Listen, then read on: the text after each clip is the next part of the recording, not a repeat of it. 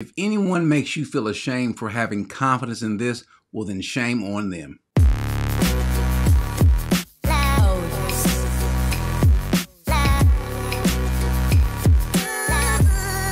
There's not a lot that as Christians we're supposed to have confidence in, that we're supposed to be boastful in, but there's one thing that we're supposed to be confident about. As a matter of fact, so much so that Paul even affirms this confidence. I'll get to that in a second, to what Paul says. But in our salvation, God has literally given us this and has determined that nothing shall separate us from him. When he says nothing, it literally means nothing. And he goes through the gambit of things, a list of things that cannot separate us. So whatever you can think of, you name it, you cannot be separated. He's promised that he will never turn his back on us.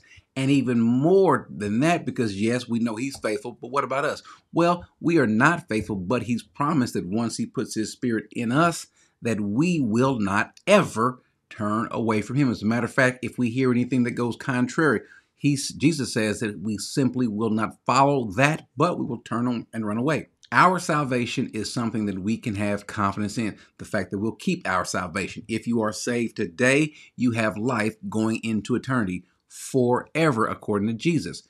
This confidence that we can have in it, Paul says, do not throw away your confidence, which has a great reward for you. You have need of it. You have need of endurance, so that when you have done the will of God, you may receive what was promised. And some are going to say, well, yeah, but what if you're not doing the will of God? What if you are like those that may have been described in a few verses earlier of chapter 10 of Hebrews? But what does Paul say in regards to that? Paul gives us some hope to know that that is not who we are.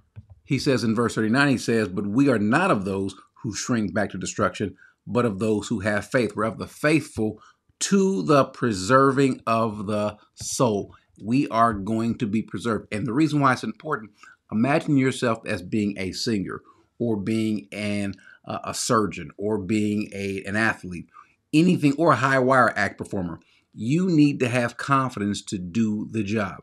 Imagine doing any of those things without confidence. You are going to fail. But we have confidence, and it should show. As a matter of fact, notice what was said about the disciples when they had the Holy Spirit in them. Now they observed the confidence of Peter and John and understood that they were uneducated and untrained men. They were amazed and began to recognize them as having been with Jesus. They should see that in us.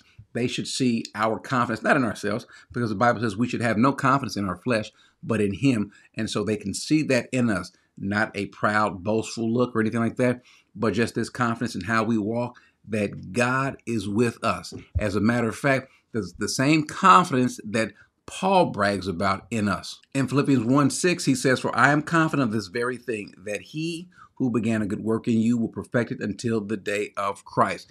Notice what he says. The confidence of what's happening isn't from us. The confidence that Paul has is not generated by anything that we do, by anything that we know. No, the confidence is in him. He, that's God. Remember who the he is. God. Let me say it again. God. He who began a good work in us. He began the work in us.